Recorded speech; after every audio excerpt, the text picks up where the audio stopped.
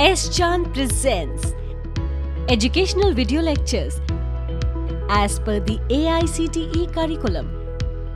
Difficult concepts made easy. Study anywhere, anytime.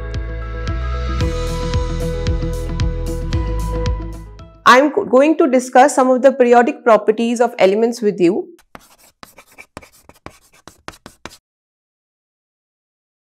Hello everyone, welcome to S-Chan Academy. Myself Dr. Garima Gaba, and if you want to read more about this topic, then you can refer to the book by S-Chan Publishing.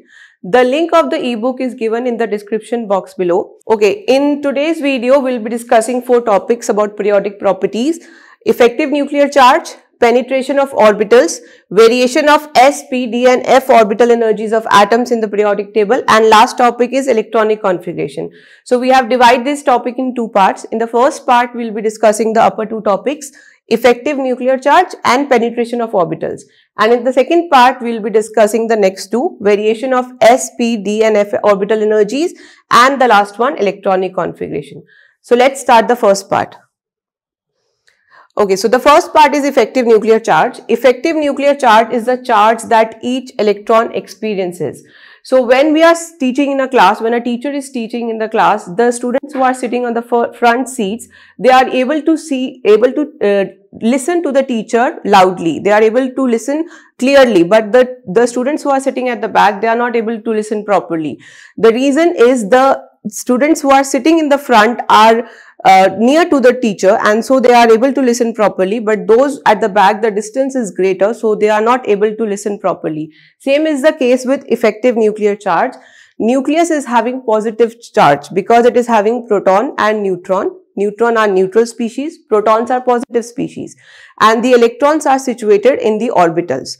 So the orbitals which are at the farther distance apart from the nucleus, they are not able to have the proper effective nuclear charge from the nucleus, and those electrons which are near to the nucleus, they can experience the nuclear charge in a proper way.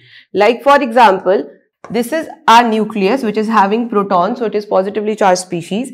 These are some of the electrons which are known as core electrons because it is near to the nucleus, and the outer electrons are known as our valence electron. So these valence electrons are not able to feel the nuclear charge properly because of the presence of these core electrons. These are core electrons.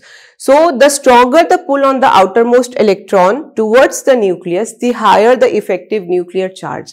So when the distance from electrons and the nucleus increases, the effective nuclear charge decreases, and because it occurs because of the presence of core electrons. This is a phenomena which is known as shielding effect. It's defined as a phenomenon that occurs when valence electrons are blocked from feeling the strong pull of the nucleus by the innermost electron. So these innermost electrons, they block the way so that the effective nuclear charge cannot reach till the valence electron. This procedure is known as shielding effect or screening effect. So let's move ahead and see how effective nuclear charge can be calculated. It can be calculated using this formula which is known as Z effective is equals to Z minus S. Z effective is the effective nuclear charge which we are talking about right now. Z is your atomic number and S is your number of shielding electron. So when you know atomic number and when you know the number of shielding electron, in that case you can simply put the value in this formula and you can find the value of effective nuclear charge. Shielding electrons are core electrons or any electrons in an atom that are non-valence. जो बाहर electrons नहीं होंगे, core electrons are known as shielding electrons. These electrons create a shield on the valence electron, blocking them from feeling the strong nuclear charge. So they block the effective nuclear charge of the nucleus, and the valence electrons are not able to feel that particular effective nuclear charge. The more shielding electrons there are, the lower the effective nuclear charge. So we have to put the value of shielding electrons over here. So when this number of shielding electrons are more, then effective nuclear charge by default it becomes less. Let's see some of the examples. So we'll consider some isoelectronic species: fluorine ion, neutral neon and sodium cation. So these are the 3 species. These are isoelectronic species. What are isoelectronic species? Where number of electrons are same. So all these species are having 10 electrons. Fluorine negative or anion, then neon, and sodium positive cation. So all these species are having 10 electrons each. But over here the shielding electrons are 2, because how it's calculated, total electron minus valence electron. Total electrons are 10 and 8 valence electron are there. So number of screening electrons or non-valence electrons are 2 in each of the case. But what differ over here is Z. Z is what? Your atomic number. So effective nuclear charge is calculated as atomic number minus number of shielding electron. So when your S is same but Z is different, so the effective nuclear charge has to be different. So what is the atomic number of fluorine? 9, neon is 10 and sodium is 11. So when we put these values over here, we get the effective nuclear charge of all these 3 species. So effective nuclear charge of fluoride anion is 7, of neon neutral atom is 8, sodium cation plus species is 9. That means out of all these 3 species, isoelectronic species, the effective nuclear charge of sodium cation is the highest.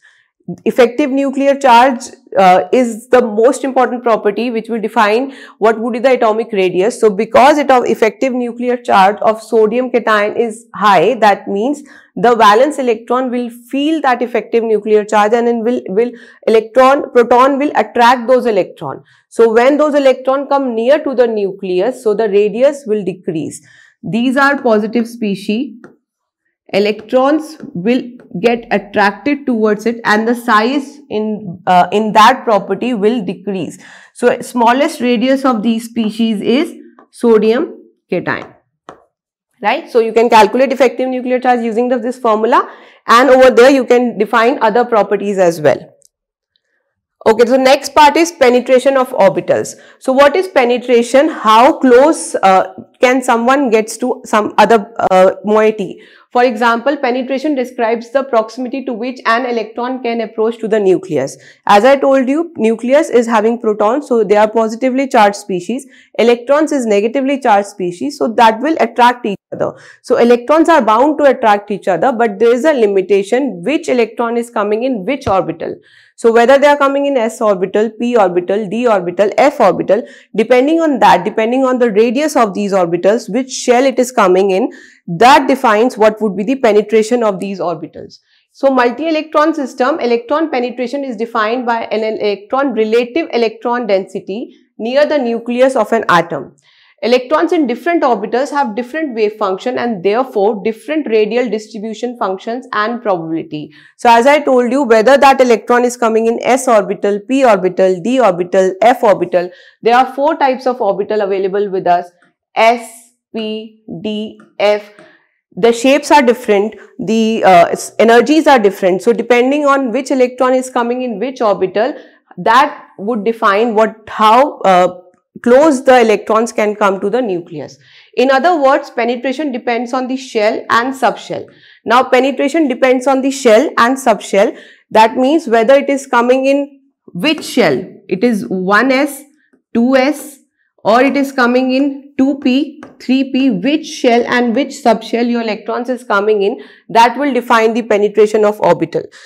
We see that since a 2s electron has more electron density near the nucleus than a 2p electron, it is penetrating the nucleus of the atom more than 2p.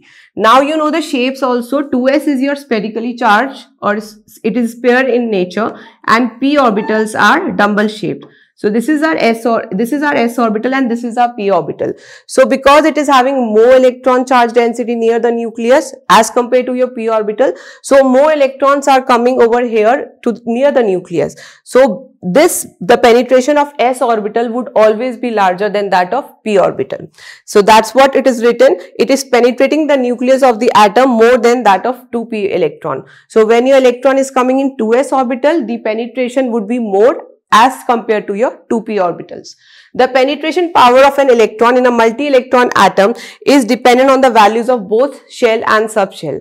So when you are calculating the penetration, you have to know whether the electron is coming in which shell and which subshell. Either of this will not be able to make a difference. You have to calculate both the points, which shell and which subshell. Let's move ahead. Okay, within the same shell value, the penetrating power of an electron follows this trend in the subshell. So as I told you, s orbital is sphere in shape, p is dumbbell shaped, d is double dumbbell shaped, and so on. So this is having more electron density near the nucleus as compared to p and as compared to d. So penetration of orbital when it is coming in s orbital is greater as compared to when it is coming in p orbital and as compared to when it is coming in d and f. The shape of orbital we will discuss in the next slides because it's more complicated. And for different values of shell, now we have see about the different values of shell. If number of shell is same and subshells are different, penetration power of an electron follows this trend.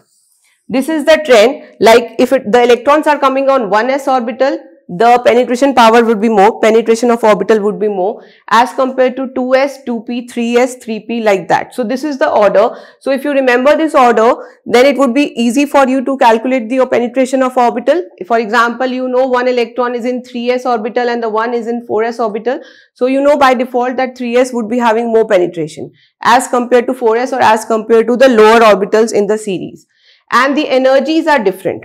Energies are opposite. As you see, 1s is having the most penetration of orbital. So basically the energy of 1s is less. It's the opposite trends that we'll see in the next part also. Penetration of orbitals we have discussed in general. In the next second part, we'll be discussing about the variation of s, p, d and f orbital. So we'll be looking at the shapes and we'll see how this value has come. Because over here you have just seen the order. Now when you remember the order, it would be easy for you to calculate the penetration of orbital. But if you don't remember this order, then how will you be able to calculate the penetration of orbital? So you have to know how this order has come.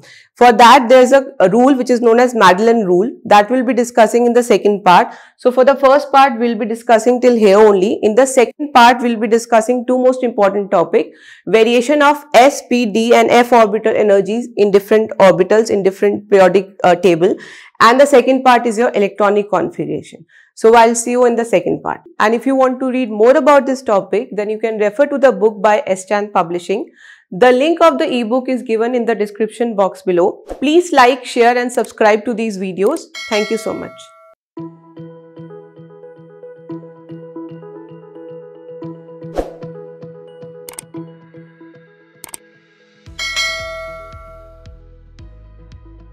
All rights reserved. This video has been prepared for educational purposes only. No part of it may be reproduced or copied without the permission of the copyright holder.